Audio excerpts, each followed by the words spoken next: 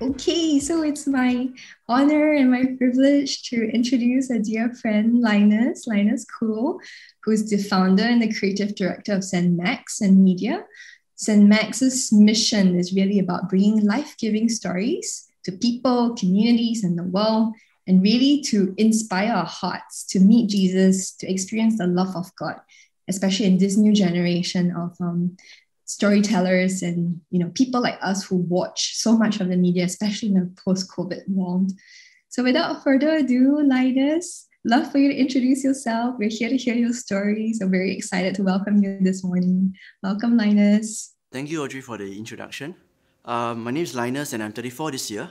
I'm a parishioner from OLPS and I'm married to a very special wife. Her beautiful name is Anne-Marie, and as you can see here, she lives a glorious life. We have 4 kids together, Lillian, Levi, Leah Grace, and baby Liam. This photo was just taken about 2 months ago. We are a very young family, and so this is really, over here is my first vocation, is to be a husband, a father, and to be the first evangelist, to be the first catechist to my kids. But before I was born, my family was going through a lot of financial difficulties, especially with 2 kids already to care for. When I came along accidentally, my mom decided that perhaps it is better that I be aborted because they really couldn't afford to be pregnant with the 3rd kid. So on the way to the abortion, she decided to drop by the OLPS Mary Grotto, kind of to apologize in advance for what she was going to do. And for some reason that day, Father Michael Arrow walked by, a MEP priest, and he asked, for some reason, 3 times, what was she going to do? My mom eventually broke and she admitted that she was going to go for an abortion and that she really couldn't afford this child, not even the hospital bills, not even the checkup bills. So so Father Arrow said to her very clearly that day, if you cannot afford this child, God can. Give him to God and trust in him. And so by those words, there's a story of how an MEP priest essentially saved my life at the Mary Grotto at OLPS. I grew up in OLPS, art ministry from my dad, altar service since primary 2, served in youth ministry and eventually Amplify in CSC. It's around that season that I was very interested in leadership, and around that time that I think God seeded the spark of my vocation. One day I was home, teenager. My dad was beside me watching BBC, and I was reading a book by John C. Maxwell. And he said in the book, leadership is influence, nothing more, nothing less. And just as I finished reading that sentence, I happened to just look up on the running words at the bottom of the BBC News, and he read, television is the world's greatest influence on culture today. And I think for some reason, that called out to me. That was the moment I started to answer the call towards media evangelization, that if we wanted to influence the world to Christ and his love, then we have to learn how to harness media and the influence and the leadership. And so that started my journey to be a filmmaker for God. I went on to study film and TV in Temasek Poly, and after Temasek Poly, I entered NS. There I was trained as an armor tank officer. And eventually, towards the last year of NS, I was drafted to be the executive media producer for National Day Parade 09, and eventually contracted to run the media for Singapore Youth Olympic Games ceremonies. Thereafter, with the grace of God, I received a scholarship to study film in Melbourne, and I graduated with 27 International Film Awards for a graduation wall film that I made. Now, a month after I returned from Australia, I co-founded a media company called Pixel Musical.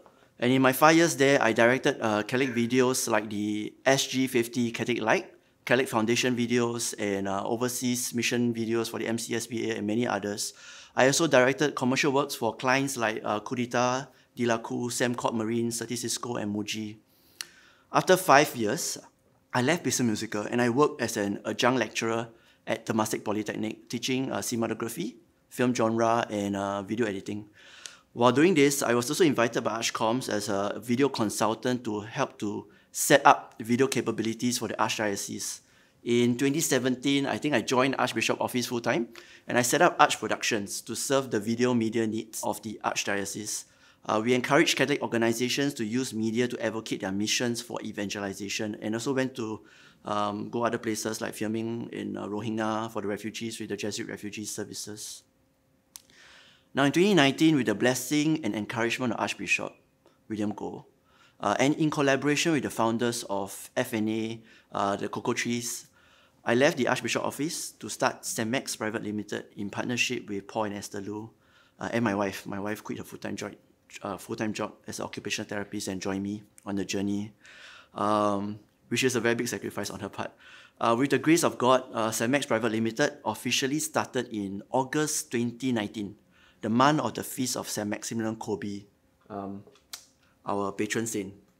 So let me tell you more about SyncID now that we got through that introduction. SyncID is an evangelizing enterprise. We are a mission with a business, not a business with a mission. We are a mission first with a business. And our mission is similar to that of Saint Maximilian Kolbe, which is to use media of our time. And right now our time is film, video, social media. At that point in time, it was magazines during his season. To bring the light of Christ to others, understanding that the new shore of evangelization is right now in our time, the internet. And our mission is to bring Jesus to the watchers. No longer will people be readers or listeners, but the current and future generations of our time will learn through watching. And so it is our mission to bring Jesus to the watchers, to bring Jesus to them, to bring the gospel. So our work always needs to be consistently life-giving.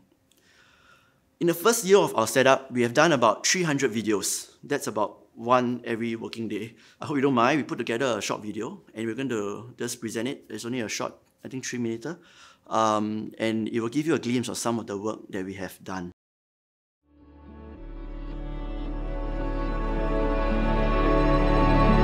Come walk with me down the only road we know.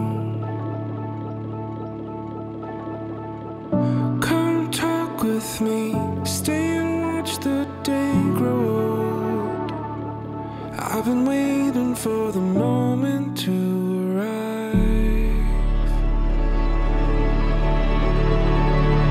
Come stand with me down under the stars at night. Come look with me from where I stand, you can see most everything. And I've been waiting for the moment to arrive. I was waiting for the moment to arrive. I was waiting for the moment to arrive. I wouldn't miss it for the world.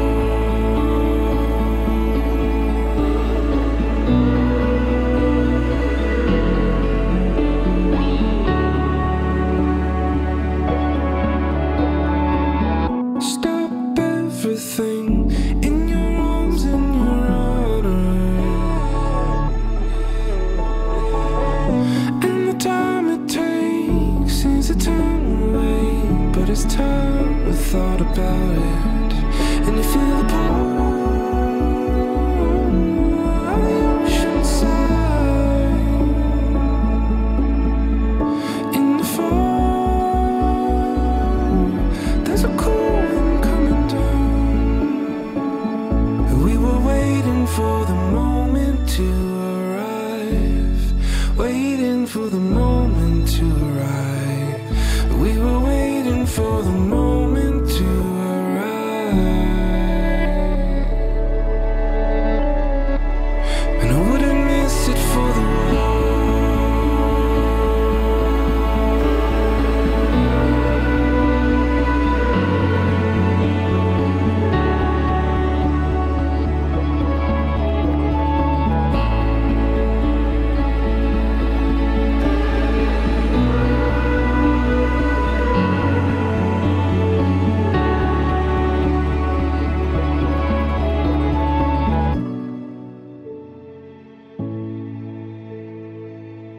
I was waiting for the moment to arrive, waiting for the moment to arrive. I was waiting for you, and I wouldn't miss it for the world.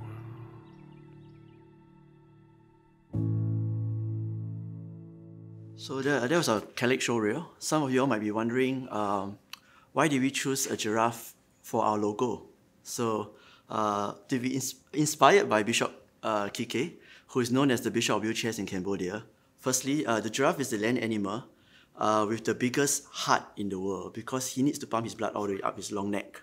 So likewise, the giraffe always reminds us at SyncID that we need to have a big heart for God, big heart for his people. Secondly, the giraffe is a leader. So why is giraffe a leader? He's the tallest land animal in the world, and being tall, he's able to spot dangers from afar, you know. And for other animals, they always look to the giraffe as a guide, you know. If he walks that way, we better follow because, maybe the lions are coming from the other direction, you know. So likewise, we need to be a company with far-sighted vision. We must constantly look to lead others away from danger through media communication. Thirdly, a giraffe is a gentle communicator. You know, when he sees a pride of lion approaching, he doesn't scream or roar. You know, he simply wiggles his ears, you know, turn the other direction, and then he walks away.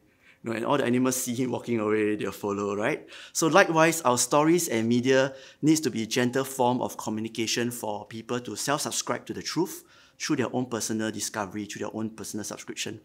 Lastly, the giraffe needs to always have 4 legs on the ground, and so it reminds us that it's important that we, as lay missionaries, we as Christians, need to be always grounded in humility and prayer.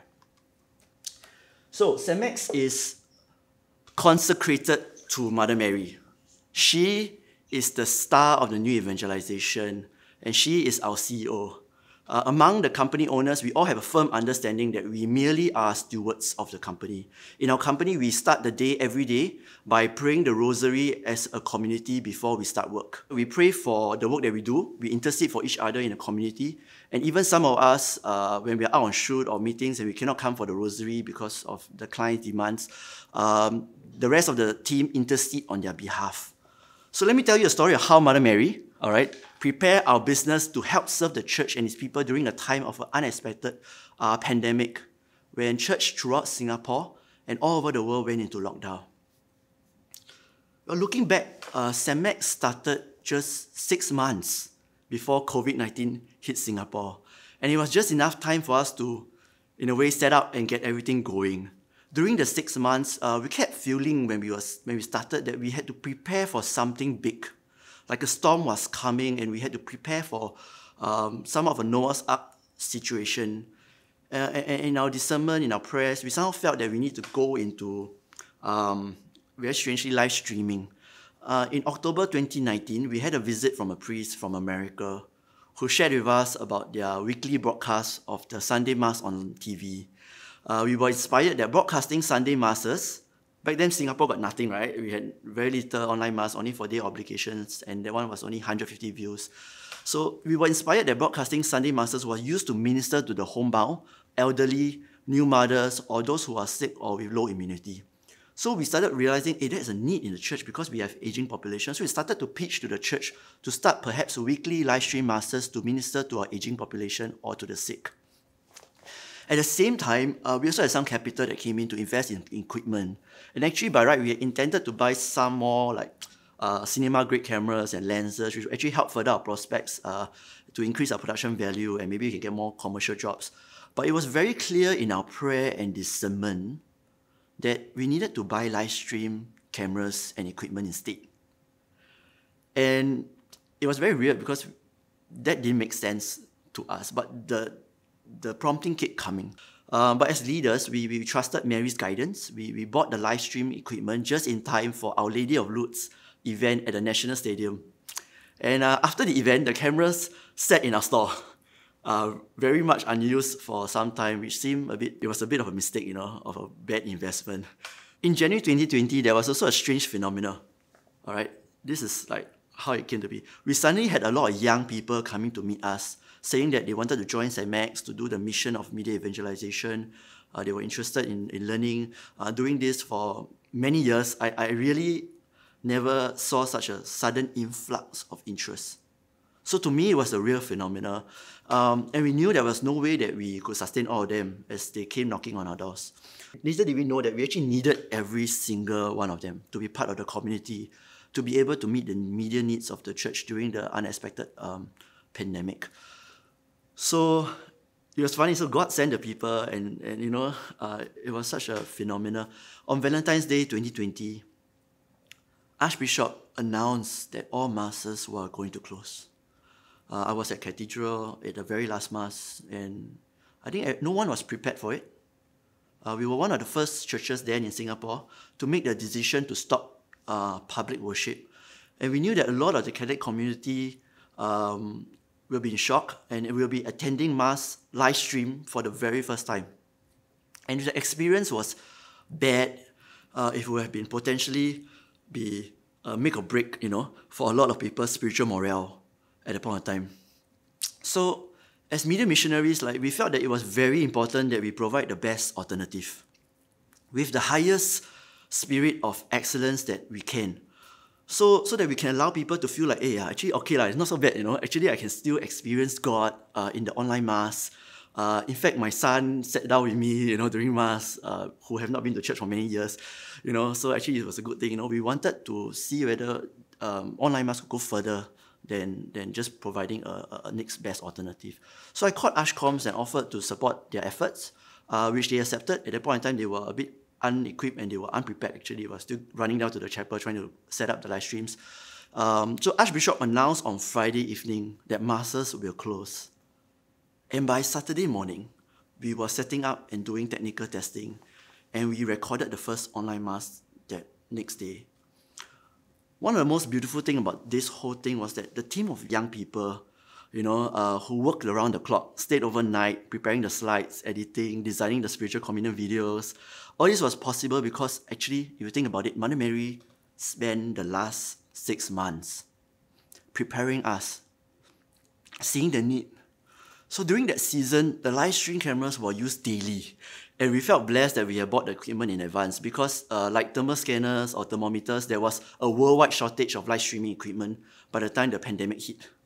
We stood in the gap during the time and set a standard for masses during the online masses daily. By God's grace and providence, generous donors and supporters stepped forward and supported us financially during that time, and also gave the church the time to respond and set up capabilities in the individual parishes and ministries. Actually, after a week of online mass, we realized that the children were having a particularly hard time connecting with the online mass. So that led to us seeing the need to organize the online mass with children and young families, and we gathered as collaborators, Mark, Janice, Elf, NG. This mass gave the children an opportunity to serve and also see other children participating and serving in mass. We collaborated with many people, and with the grace of God, they all came together, and we also saw the opportunity to include some action songs and pre-mass catechesis before mass to prepare the kids to participate in mass. Our aim was to use this opportunity and platform to help children fall in love with the mass again. Or for some of them who still are learning, at least they come to love the mass, especially when they see the close-up shots and learn. We also found that the deaf community could not participate in mass. And there was no subtitles for certain parts, and we pushed to introduce the sign language into the live streams so that the deaf were allowed to follow the mass from home. In the initial weeks, eventually, we taught them how to set up their own OBS and restream the masses with signing translators, and they could run it weekly independently themselves. Then we went on to devotions like Station on the Cross because we hit Lent, right? And fundraising videos, there was a big need because a lot of people were retrenched and the charities were trying to get money to help the poor. So we did fundraising videos for Caritas, St. Vincent de Paul Society, Caris, Catholic Foundation, RCIA sessions. We did Lenten reflections, discernment series. We did in Compassion Catholic funerals and formational videos like the Divine Office and the Marian series. Quite a number of these projects were not compensated or not commissioned, official commission, but as an evangelizing enterprise, I think we made the decision to stretch our revenue to support the evangelizing initiatives from other, commissions that came in. One day, Corrie May called and she asked to see if we could provide Eucharistic adoration. So we brought the idea to then Monsignor Philip Heng, who was the rector, and we took the idea to and then Monsignor Philip Heng, being very foresighted, he took the idea to the next level and decided that no, this Eucharistic perpetual adoration could be made into a prayer mission for the whole Archdiocese in this season. So after a lot of technical testing, we got the setup going, and it has now been almost a year since we have started the 24/7 Perpetual Adoration live stream, and it has already garnered about 3.5 million views, 350,000 prayer petitions shared with an average duration of 36 minutes per visitor, ministering not only to Singapore but to other countries like America, Brazil, India, and other countries. And these are the countries that has also been hardest hit by the pandemic. So it's quite interesting, so right, because they all come and run towards the Holy Eucharist.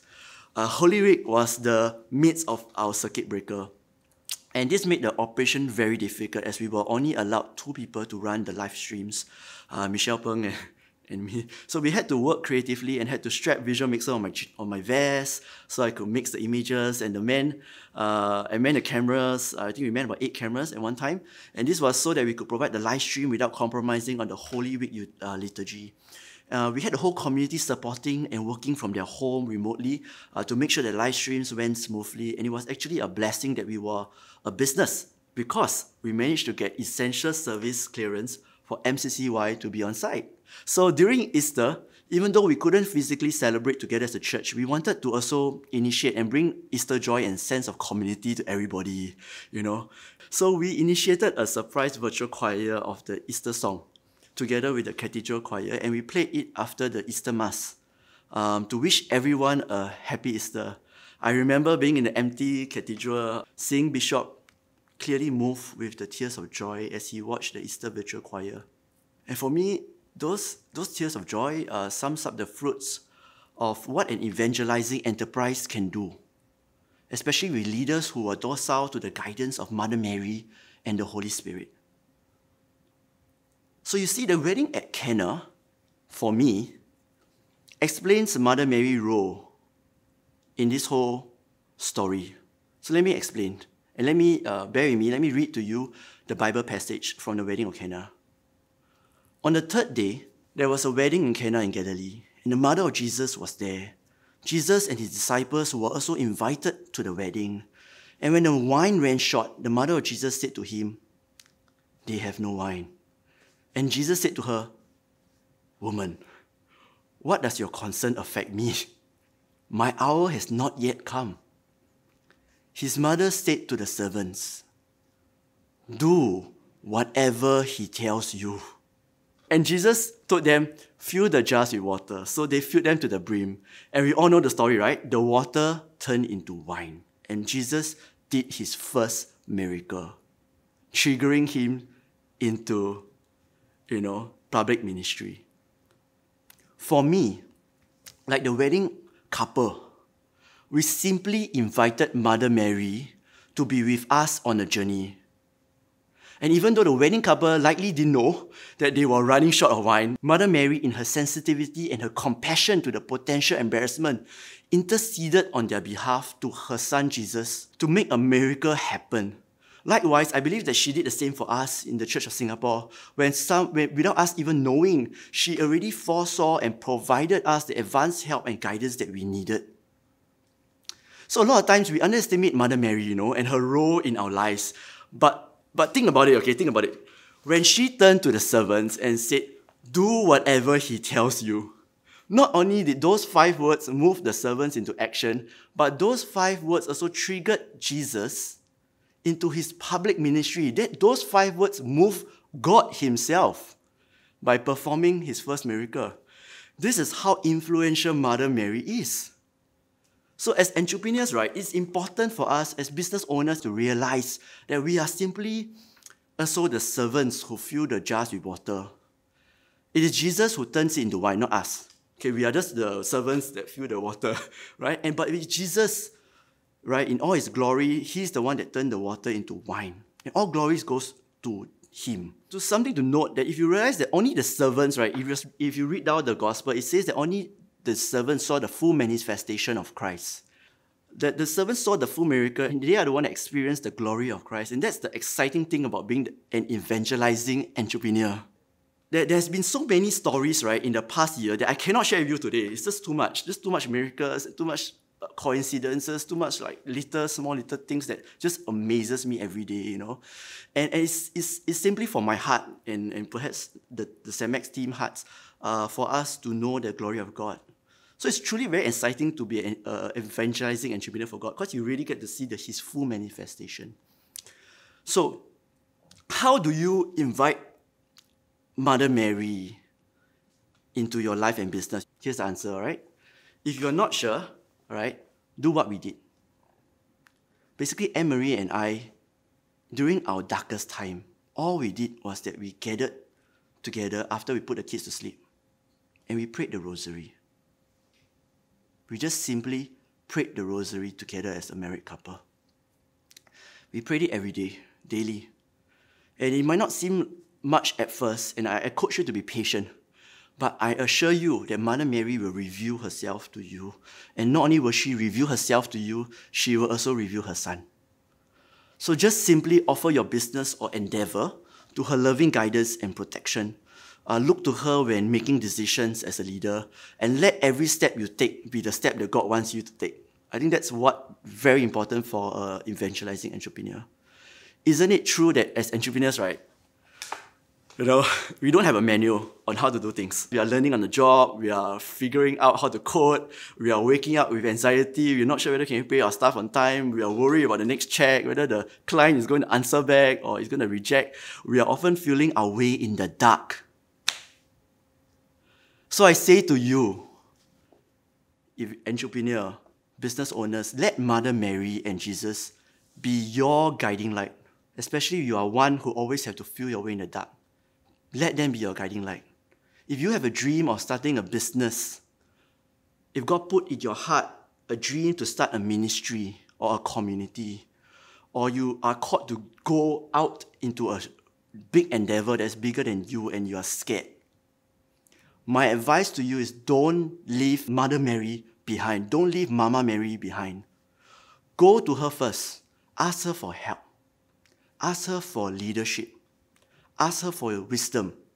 And I assure you, she will protect you. She will guide you. Like the wedding couple in Kenya, invite Mother Mary to your table. Just invite her to your wedding. She will intercede on your behalf with the love and foresight that only a true mother has. So with that, I conclude my sharing. Thank you. And I will continue to pray for you and your endeavors as an entrepreneur.